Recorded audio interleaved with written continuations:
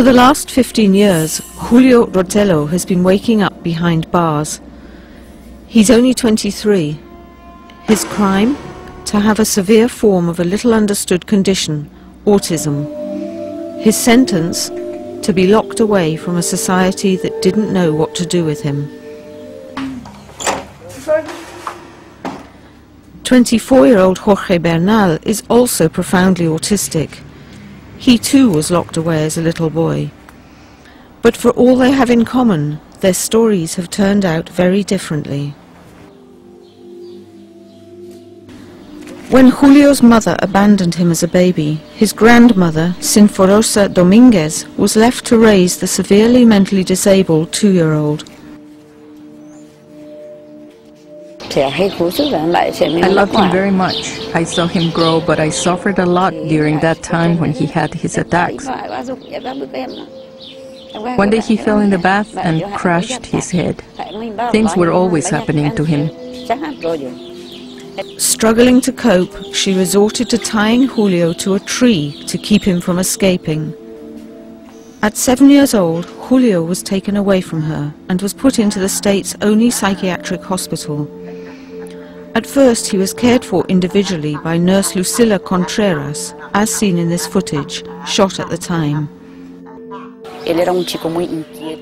He was such a tense boy, hyperactive. He'd cry, he'd shout, he used to break everything. He used to hit himself against the wall.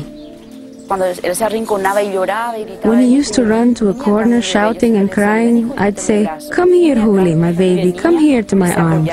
And he'd come and put his head on my lap and he'd calm down. I would stroke his head and pet him until he was calm. We'd spend hours like that. When the funding set aside for his care ran out, everything changed. He was taken from Lucila and put into the men's section, where, for his own safety, he was locked up alone. Jorge Bernal's story began in another poor household in Asunción. Like Julio, Jorge has an extreme form of autism. For some, this condition makes them unable to relate to the world or communicate with people around them. For others, like Julio and Jorge, it can reduce them to a state of lonely despair and agitation. After his mother, Blasida Arevalo, gave birth to her 6th child, she could no longer cope with Jorge, who used to run away constantly. In desperation, she turned to the authorities for help. The only solution, they told her, was to put Jorge in the institution. They told me there was no help available, but I could go and visit him when I wanted, because your son is never going to be useful to society, they said. ¿Por qué? Porque tu hijo no va a ser nunca útil a la sociedad. In 1996, 12-year-old Jorge was also admitted to the neuropsychiatric hospital and put in the cell next to Julio. For 23 hours a day, they were locked away alone in filthy, cramped cells. This is where Alison Hillman, from the organisation Mental Disability Rights International, found them in 2003. She shot this footage of them. They slept and ate and resided in the very same space that they defecated and urinated. They were taken out of their cells to be hosed off. When people are locked away from society, they're really invisible.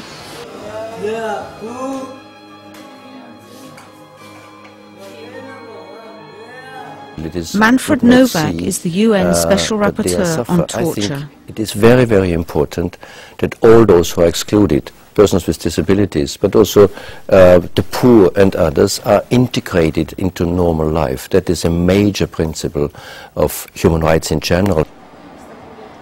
In response to the human rights violations uncovered by Alison, conditions in the hospital have improved. But although the authorities are looking for an alternative, Julio remains in a cell today. I think mostly it's been a lack of resources and a lack of knowing what to do. People with disabilities have the right to be in the community. and to receive the services and supports that they need to live in the community. While Julio's future depends on money being found to pay for new community-based care for him, Jorge's torment ended 18 months ago. After 9 years in the institution, his mother was finally able to bring him home. Jorge has blossomed and relearned the social skills he lost during his years in isolation.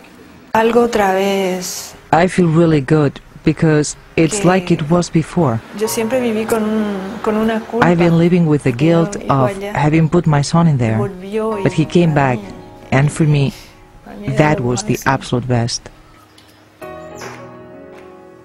Lo que quiero es tener What I want capacidad de now darle una vida más. is to be able to give him the life he wants.